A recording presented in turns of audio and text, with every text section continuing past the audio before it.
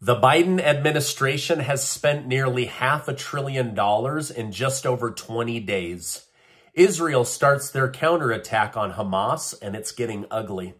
A second aircraft carrier is being sent to the Mediterranean to back up Israel, and Iran says they are ready to go to war with the United States if necessary.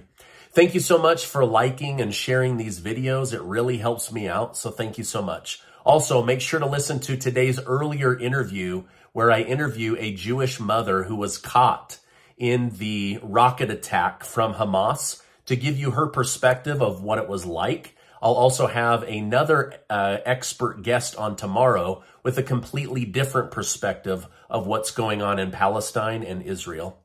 White House National Security Advisor Jake Sullivan has just confirmed that 20 or more Americans are still missing in Israel, and another 14 are believed to be killed. In reference to those missing, Sullivan stated, "That does not mean necessarily that there are 20 or more hostages, just that this is the number who are currently unaccounted for. We do not know the number of American hostages at this time." During his speech yesterday, President Joe Biden claimed he had no higher priority than to rescue American hostages from around the world. With this being said, Secretary of State Antony Blinken is currently on his way to Israel to meet with leaders to discuss strategy. I really hope Biden is serious about this commitment because a president's strongest duty is to protect the border, but also to keep Americans outside of the country safe. Now, in response to the evil crimes committed by Hamas, Israel's national security minister has just ordered 10,000 assault rifles be distributed to civilian security teams in communities at risk of being attacked again. So far, unarmed civilians seem to be the main victims of this terrorist attack, which shows the importance of being able to defend yourself. Currently, estimates show that over 1,000 people are believed to have been killed in the last week. Now, this is a very sensitive topic to cover. Just like the Russia-Ukraine war has been difficult for me to cover because I don't like seeing death and destruction on either side. However, right now, we are seeing thousands dead, injured, and captured, and it is a scary situation in the country of Israel. With these numbers in mind, you might ask yourself, how could anyone in the United States of America support these terrorist groups? Now, unfortunately, in the age of social media, it doesn't take long to come across posts of people or groups that support what's going on. For instance, Black Lives Matter Chicago posted an image of a silhouette of a man paragliding while holding a Palestinian flag with the caption that reads, "I stand with Palestine." For those unaware, the attack started with terrorists paragliding into a music festival, which resulted in over 250 people being killed.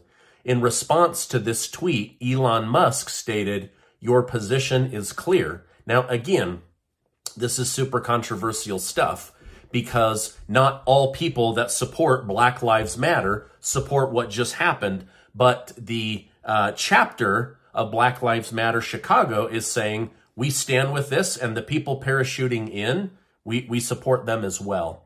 Now, do you think this organization and others performing rallies see Hamas and Palestine as two different topics? And what they're really saying is, we support the innocent people of Palestine, but not Hamas? Or do you think it's a blend of the two? Let me know your thoughts down below. Now, back in United States Congress, senators on both sides are asking the Pentagon to send Iron Dome missile defense systems to Israel. While these advanced systems are already deployed all throughout Israel, the recent increase in attack frequency has America concerned that Israel could run out of the ability to defend itself. Now, due to the simple fact that Israel has bipartisan support, reports indicate that Democrats will try to combine defense aid for Ukraine and Israel into one package.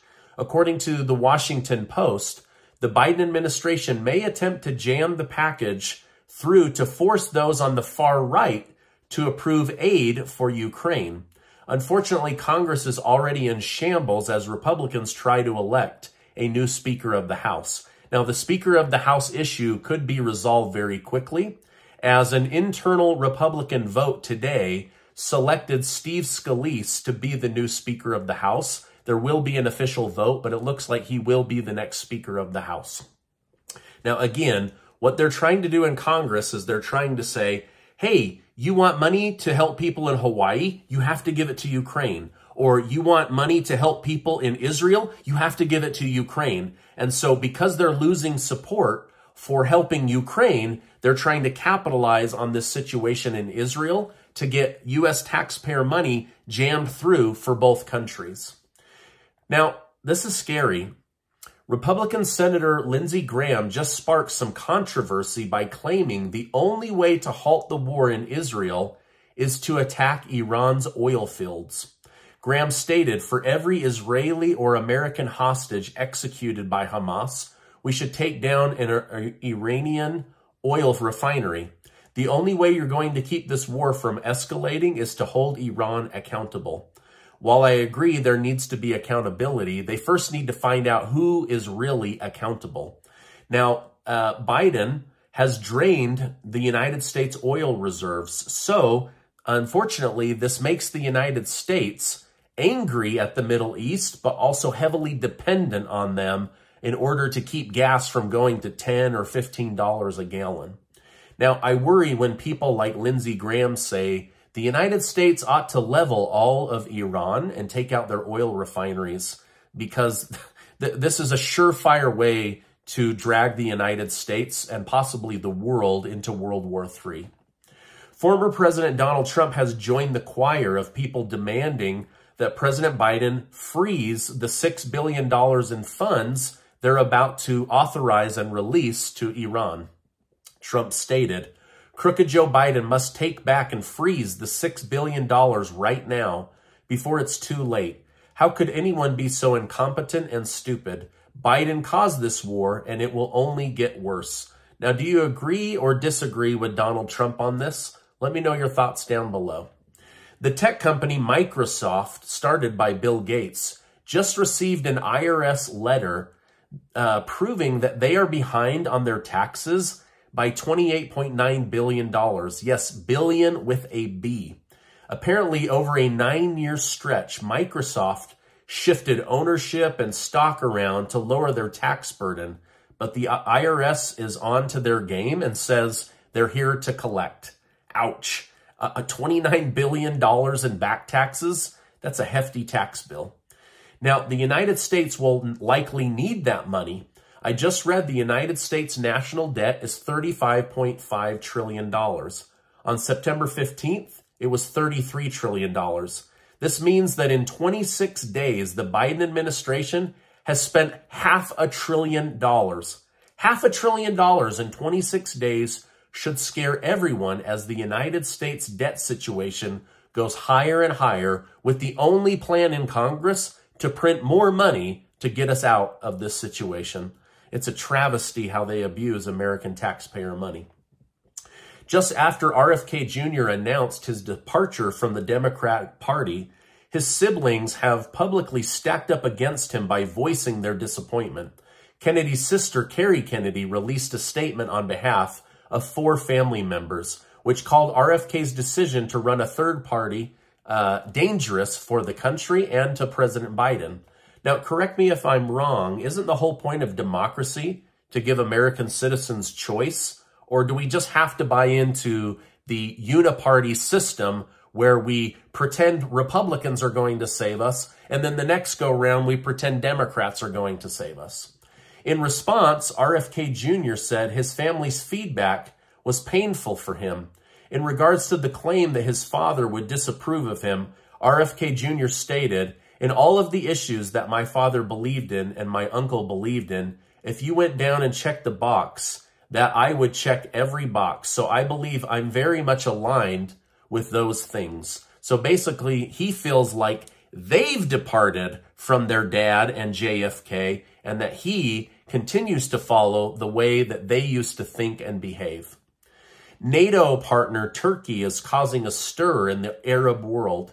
President Erdogan of Turkey is telling other government leaders the United States aircraft carriers in the Mediterranean are there to attack Arab nations. He told them to expect massacre in the area.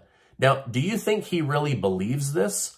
I mean, we just sold billions of dollars of jets and weapons to the country of Turkey, and now he's turning on the United States and a NATO partner saying, watch out, Arab nations, you're about to get massacred by the United States. By the way, it was just announced that a second aircraft carrier will be sent to the region. The USS Dwight D. Eisenhower is on its way to the eastern side of the Mediterranean to sit off the coast of Israel to give more strength and support to the country of Israel. The United States is calling on Qatar to act as a middleman between Hamas and the United States as the United States attempts to negotiate for hostage release for United States citizens, Israeli citizens, and other countries. Hezbollah of Iran has issued a statement against the United States and Israel. It said, "We were not at all surprised by the political positions and field measures taken by the U.S. administration, especially the recent statement of its president, who blatantly declared an unlimited support for the killing machine and the Zionist aggression against the Palestinian people.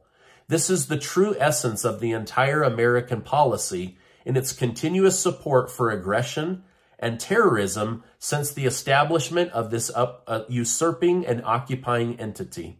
We consider that the U.S. is a full partner in the Zionist aggression, and it's fully responsible for the killing, criminality, siege, destruction of homes, and horrific massacres against defenseless civilians, among whom are children, women, and the elderly." Lastly, the head of Iran had this to say today: "The Zionist regime wants to justify the mass murder of the people in Gaza by attempting to show itself as a victim. Heads of the usurper regime should know that the response to these atrocities will be a heavier slap to their hideous face." So basically, Iran is coming out and saying, Israel is to blame, Israel is pretending to be a victim, and the United States is also to blame, and they should not be backing Israel. So unfortunately, this situation continues to get uglier and really preoccupies my thoughts on how this whole thing could spin out of control very, very quickly. Now, before you go, I want to remind you that you are amazing. We are all just humans on planet Earth trying to make our way through the difficulties of this life. I pray for you. I hope good things for you. Thank you so much for supporting the channel. These are difficult topics to cover. I try to cover them as fairly as I can. Now, before you go, please give this video a like. Hit that subscribe button. We're almost to 1.4 million subscribers, and I would really appreciate your support. Also, check out this interview from earlier today and this interview from yesterday. Thanks so much, and I will see you on the next video.